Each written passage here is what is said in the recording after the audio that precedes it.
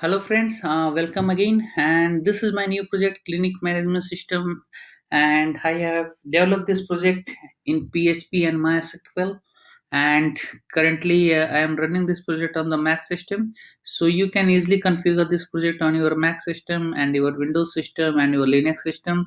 There is no operating system restrictions to run this project, and this project is suitable. You can run this project on your XAMPP as well as WAMP server. So currently I'm using the PHP version 7 and the MySQL version 5.6. So you can run this project on your latest XAMPP and WAMP version.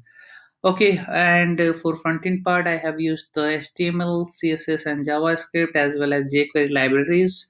So you can see there is a slider on the home page. So I have used the jQuery library for that, and many of the jQuery libraries just like the validating the form and for creating the drop-down menu. So these functionalities, these features has been implemented using the jQuery library.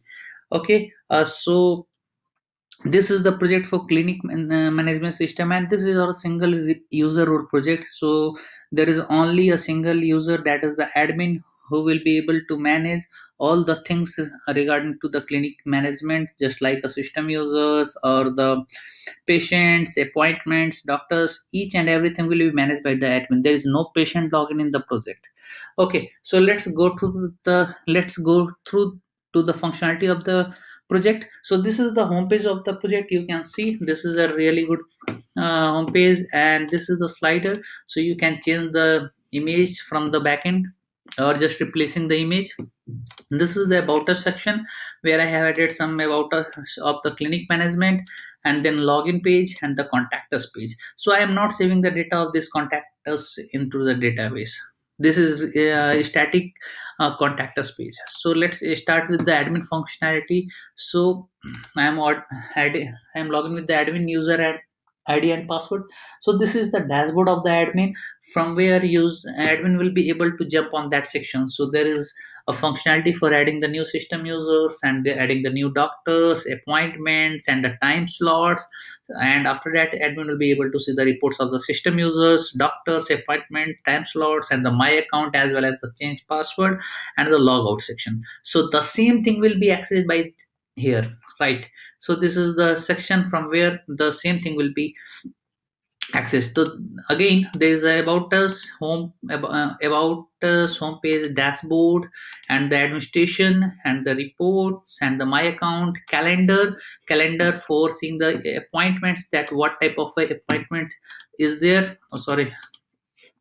Okay, and the weekly appointment, if what is the weekly appointment and what is the daily appointment. So admin will be able to see all the appointments which is available uh, for that week, for month, or or the day. So you can see there are two appointments on 27. So you can, if you go on the 27th April, then you will be able to see that two appointments. So these are the two appointments, right? Okay, so let's go through the other functionality. So this is the add new system user. So this is the page for adding the new system user. Means admin will be able to add more admins in the project, right? And then the add new doctors. So this is the doctor stations page where the admin will be able to add any number of doctors, and then add new appointments. So this is the appointment page. Here the doctor appointment will be set. So admin will be able to set the select the doctors and the appointment date and the time slot, what time slot will be suitable for that patient, and patient name, mobile, and address, and he will save that data. After that, add new appointments, and then add new time slot. So admin will be able to add the new time slot from here. Right, so this is the system user report. So now there is only a single system user. So admin will be able to add any number of system user from that add system user page.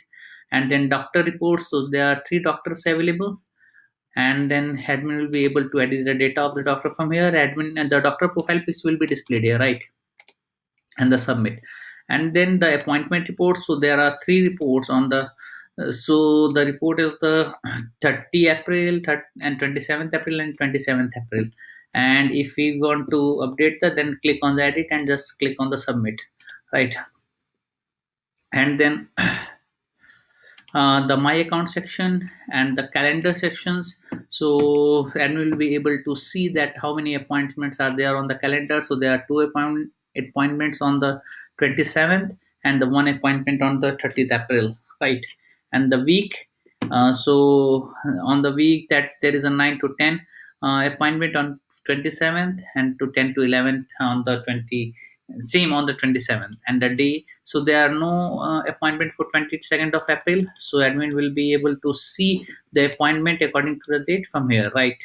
Okay, so this is a project which I have developed in PHP and MySQL, and if you need more features in this project, then post into the comment and I will implement those features in the project. And don't forget to subscribe our channel.